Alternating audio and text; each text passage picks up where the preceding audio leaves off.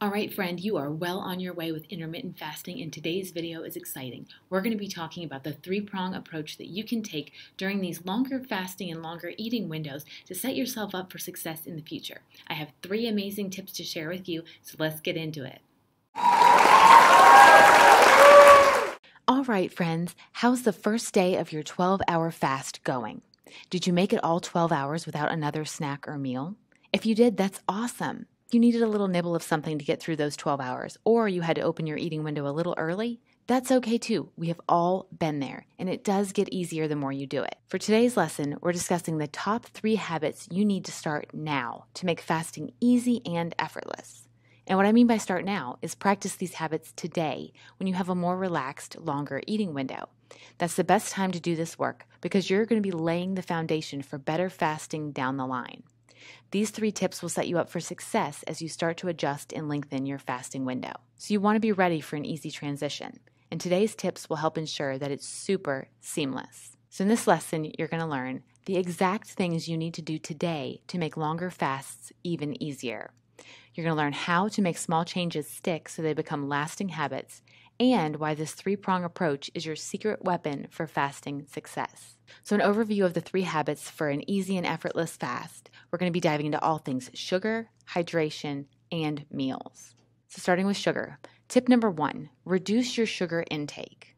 Sugar is a key contributor to hunger and cravings, and it's so sneaky. It's in almost everything, including foods like ketchup, salad dressing, even pasta sauce and canned soup. If you're prone to cravings or have a strong sweet tooth, take the time during your longer eating windows to focus on reducing your sugar intake. Start small, read the labels, check nutrition facts, look at the ingredient lists. Start with your favorite foods and really scrutinize what's in them. Then if it's got sugar in it, try to reduce or minimize it, even eliminate it altogether. It can be something as simple as using less sugar in your coffee. If you drink tea, maybe you use less honey or switch to something like agave. Ask for fewer pumps of any sugary flavorings or even skip the sugared flavorings altogether. It's also a good idea to be aware of the amount of sugar you consume throughout the day, just to have a baseline idea. If you drink soda or if you have chocolate or dessert after meals, think about the sugar content in those items as well. The goal is to slowly reduce the amount of sugar you're eating because minimizing sugar intake now will help with cravings and hunger later,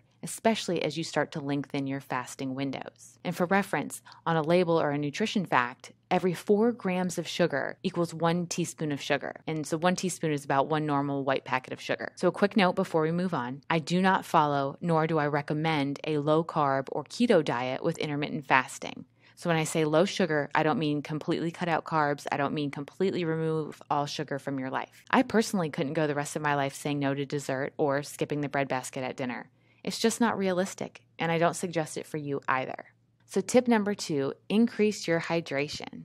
A common complaint with fasting, especially as your fasts start to get longer, is headaches or feeling fatigued. But being adequately hydrated goes a long way to minimizing or even preventing headaches. During your 12-12 window, make sure you're hydrating enough, including electrolytes, to prevent headaches. Salt in particular plays a role in helping balance electrolytes.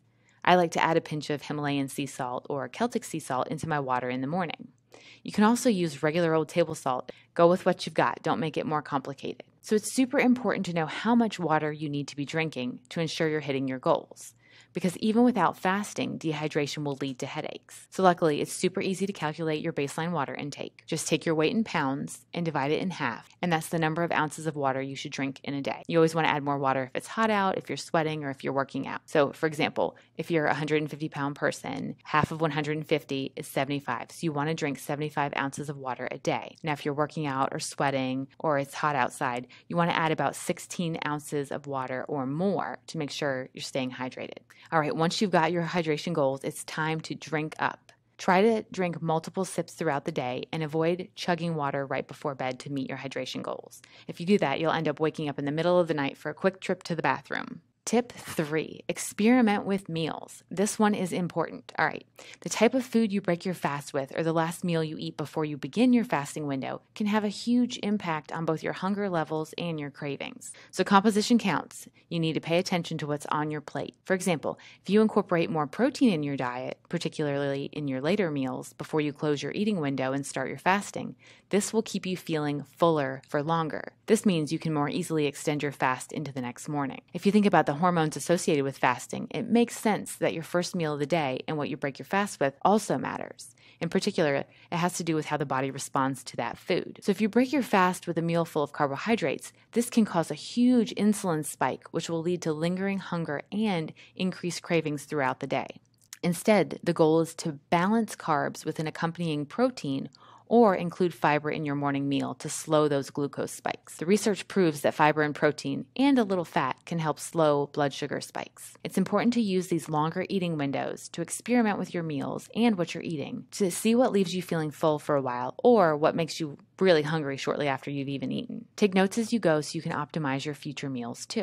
All right, so there you have it, my top 3 super easy and effective tips that will set you up for success with intermittent fasting. They may seem like small habits, but together they are a sharp 3-prong approach that will make all future fasting even easier. So set yourself up for success as much as possible by incorporating these 3 tips as soon as possible. Start today. Make a few small tweaks and changes each day and see how you feel. Find the meals that keep you feeling full and identify which ones lead to cravings. The goal is to get your body primed and ready while fasting is easier, so your transition to a longer fasting window in the very near future is effortless and seamless, and your future self will thank you for it. Start implementing these changes today and calculate your baseline water intake to make sure you're hydrating enough. Get into the habit of reading ingredients and nutrition labels. And don't forget, 4 grams of sugar is 1 teaspoon, just so you have a guideline. Keep track of your findings in a notebook or in the notes section on your phone, and be sure to share your experiences and your progress with us. There's no such thing as a silly question, and we're all here learning and growing together.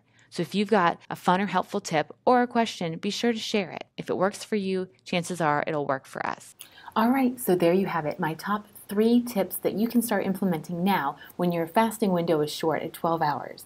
These top tips will help you as you start to lengthen your fasting windows in the coming days and weeks, and they will help prevent things like headache, dehydration, even low energy. So I'm so excited to have shared these with you today. Please let me know if you found them helpful. As always, if you like my content, give it a thumbs up or subscribe. Until next time.